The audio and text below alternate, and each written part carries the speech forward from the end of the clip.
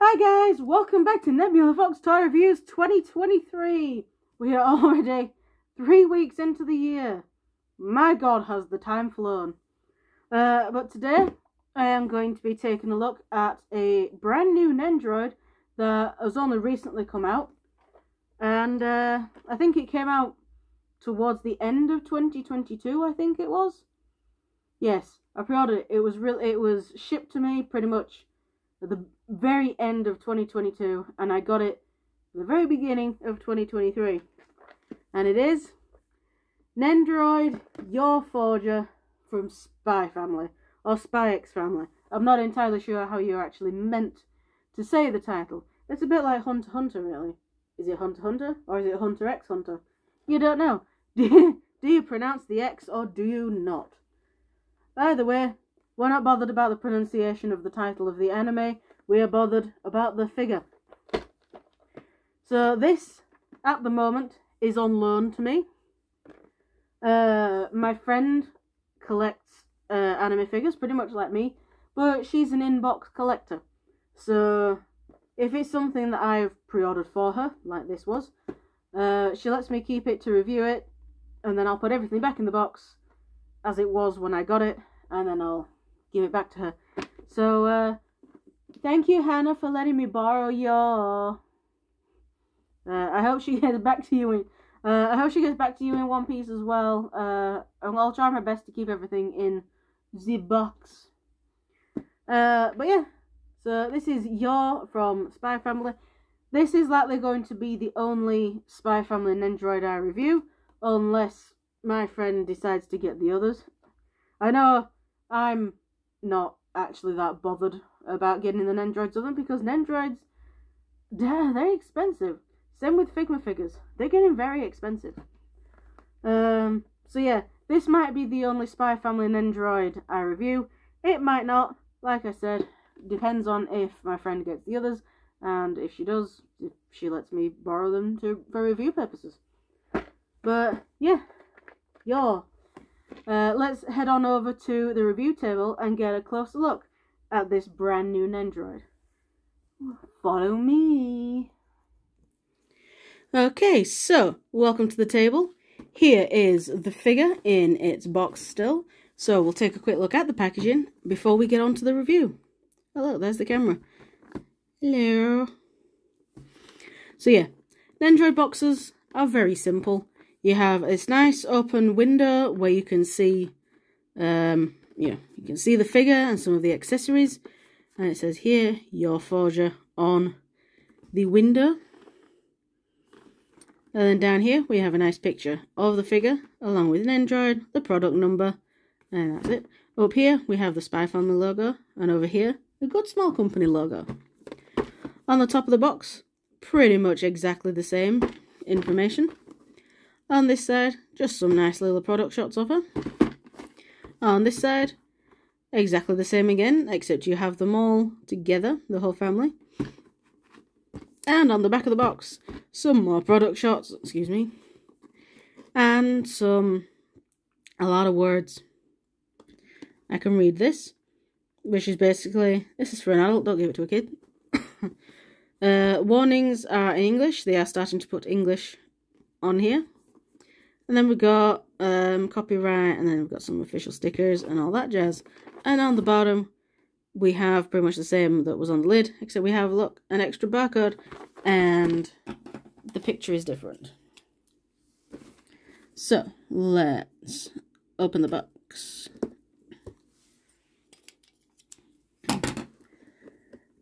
I'm going to be very gentle. Excuse me. Very gentle. As gentle as can be with removing the figure from the box. There we go. But I did not want to open that, and I was afraid it would break. Not break, but tear. I did not want to tear it.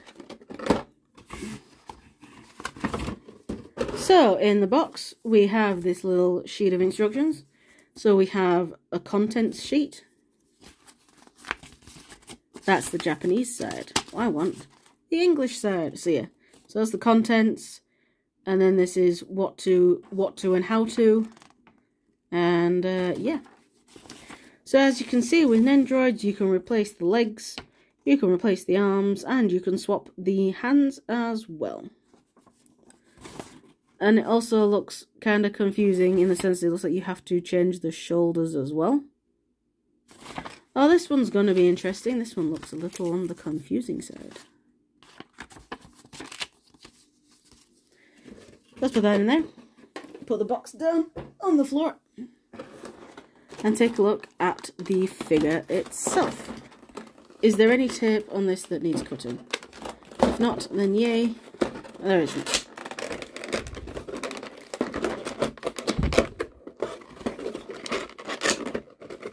I've got to be very careful because Nendoroid pieces like to fly off in many different directions. So what I'm going to do is I'm going to take the figure out.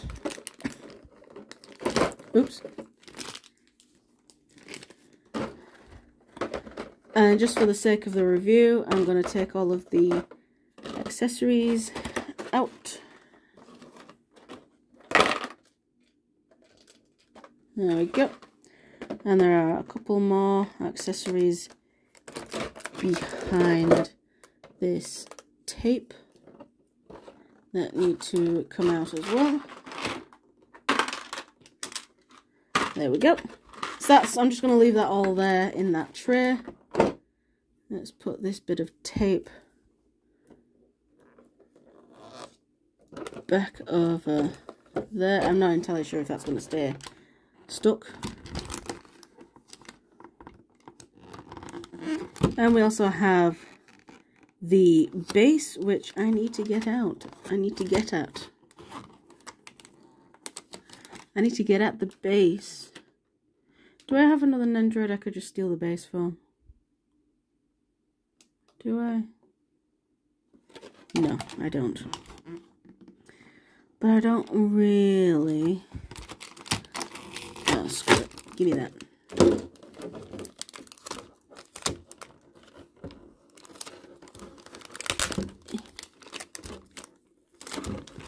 Just let me... Just give... Freaking sellotape. Give. There we go. I'll just get some fresh sellotape to stick it back in the box. And stick the tape on my leg. There we go. Like I said, I'll just get some fresh tape to stick it back on the inside of the box. Because we do need the base for display purposes. It also comes with a replaceable neck joint replacement. Because, like with Figmas, Good Smell Company know that their figures are very fragile. Put that down there. So here is the figure. I am going to have to remove all of these bits of plastic. I'm going to have to remove her head to get that off. And if I save these bits of plastic, I might be able to put them all back on. How do you get this one off? Do you have to pull the legs off? Hold on. No, you don't pull the legs off. You might have to just... Actually, I'm going to pull the legs off for now.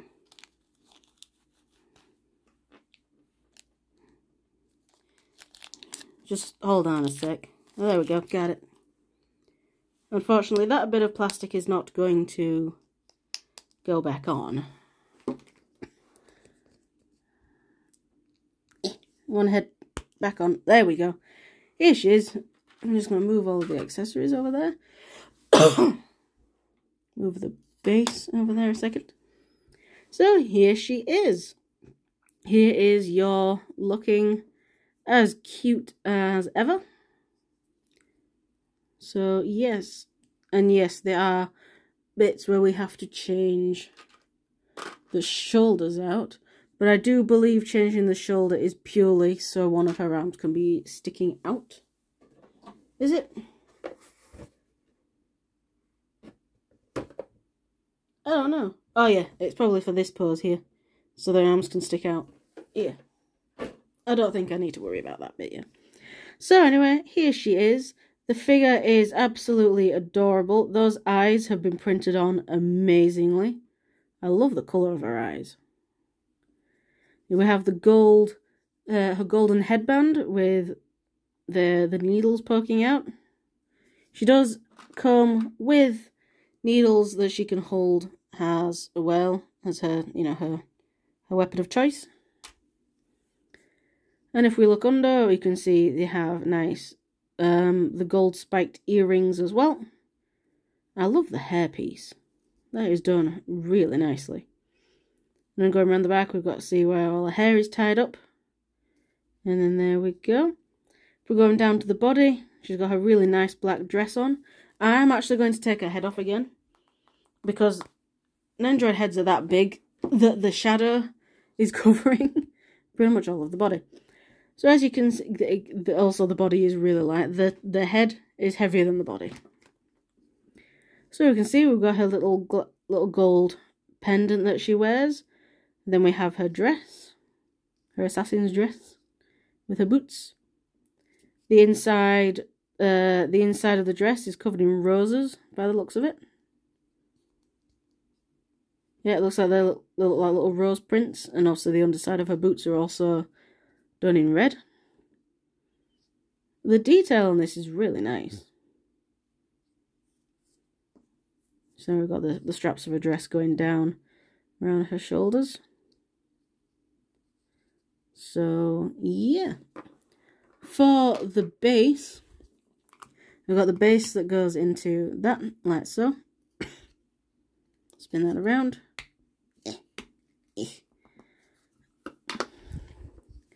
Because Nendoroids 100% cannot stand on their own. So the base just plugs into the back in that little hole. There we go. Don't want to push it in too much because you want to be able to get it back out. And then just lean it back a bit. And there we go. There she is on the base, able to stand up. I'm going to get her back off the base.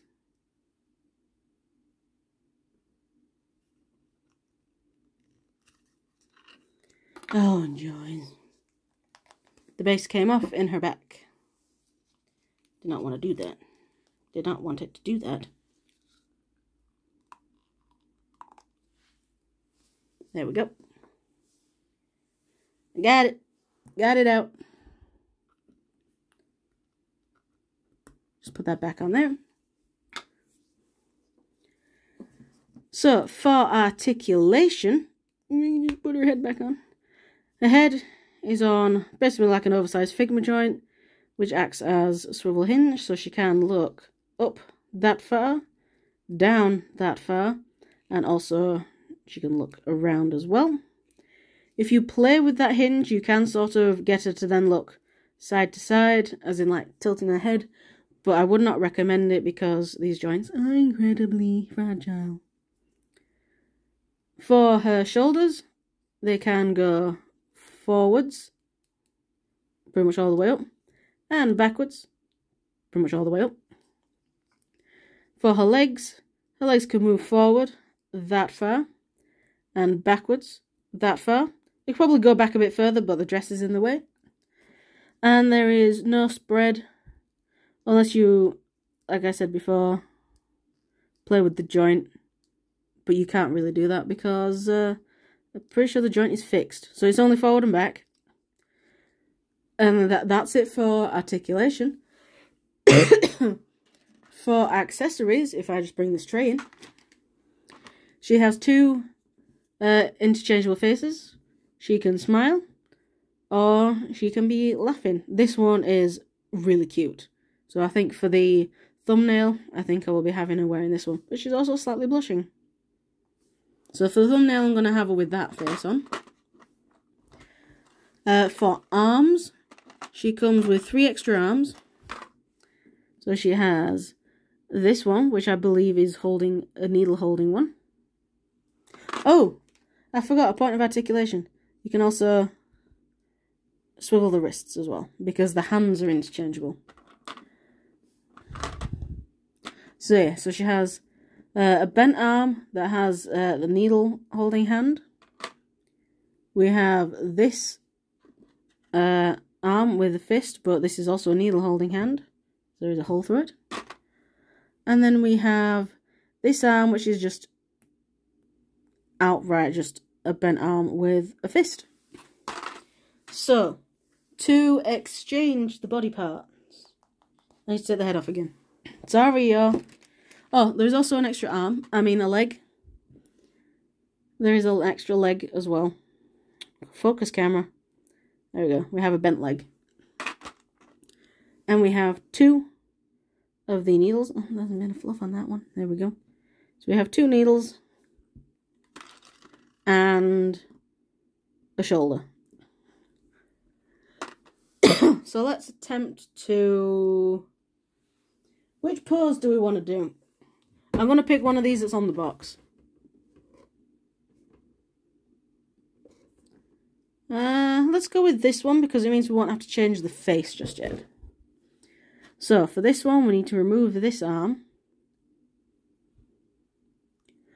But we want the arm because the arm is straight. So we need to take the shoulder off.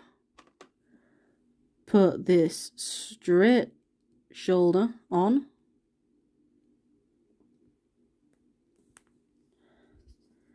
Put that shoulder in there.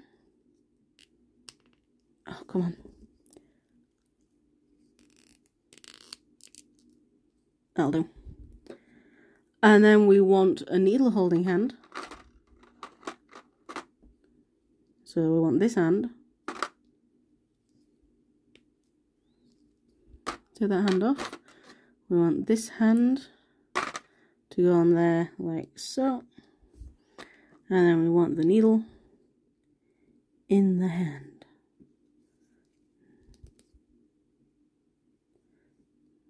Probably suggest pushing it up through that. There we go.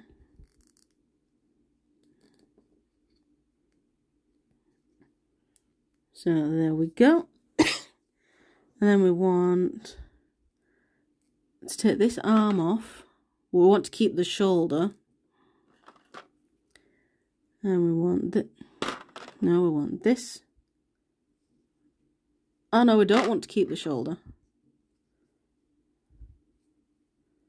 So we just put that back on. We want to take the whole thing off. Then we put this arm in. Because this arm has the shoulder piece on it. And then we want to take the needle, thread it through the hand, like so. There we go. We also want to take this leg off and replace it with the bent leg.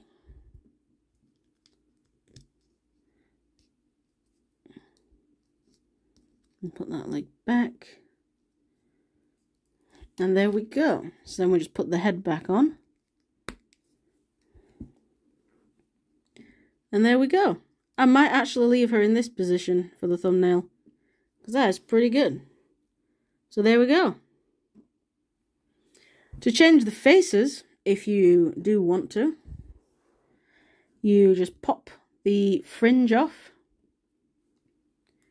And then you pop the faceplate off. If it wants to. This one does not seem like it wants to. Let me just pop the head off again. I hate how many times I'm popping the head off this thing. There we go. Pop the faceplate off. And then just put the other faceplate on.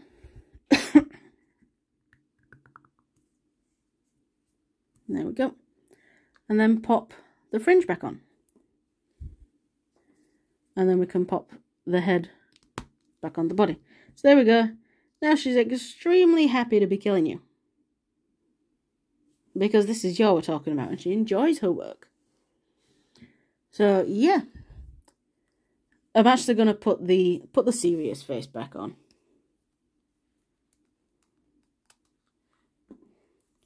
I'm just gonna pop the serious face back on because, you know, thumbnail.